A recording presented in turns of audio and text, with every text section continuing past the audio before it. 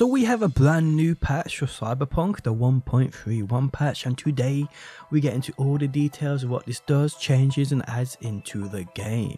How's it going, guys? My name's DPJ, and if you enjoyed the video, leaving a like really helps out, and if you like what you see and want to see more, be sure to subscribe. Okay, so getting straight into their post, which they dropped literally 15 minutes ago. Patch 1.31 for Cyberpunk is now available on PC, consoles and Stadia. Here's the list of changes for this update. Please note that the issues listed below do not affect all players. Gameplay. Fixed an issue where after upgrading an item with a quest tag, the base version of said item wasn't removed from the inventory.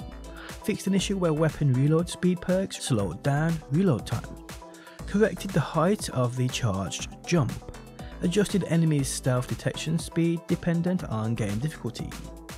V will no longer get stuck in falling animation when crashing a motorbike while also having the rock perk. Okay, so onto quest and open world. Disaster piece. Fixed an issue where Judy didn't spawn in her van on Jig Jig Street. The boots are made for walking. Fixed an issue where the Fort Angelina Rattler didn't spawn in the quest area. Fort Angelina Rattler will no longer become invulnerable after the quest is completed.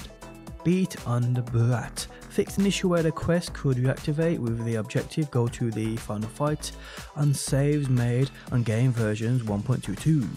With a little help from my friends, fixed an issue where the objectives wait for the nomads could persist on the screen long after players' arrival at the junction.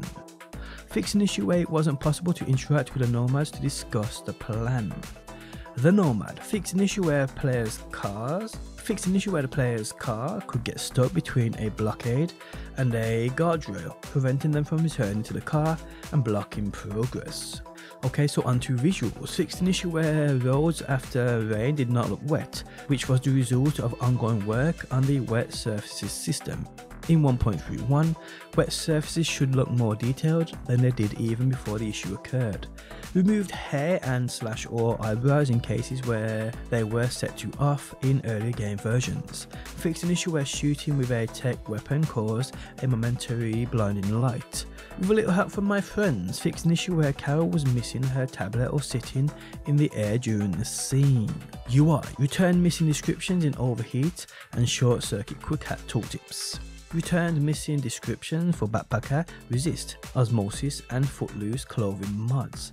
Miscellaneous. Fixed an issue where players couldn't claim in-game registration rewards due to an error. A network error has occurred. Please try again.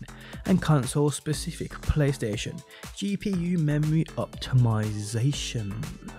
But yeah, guys, that is what we have for patch 1.31. Now we'll jump on in a quick second and check a few of the remaining glitches and bring you a video later to see if they still work. But we will see, guys, we will see.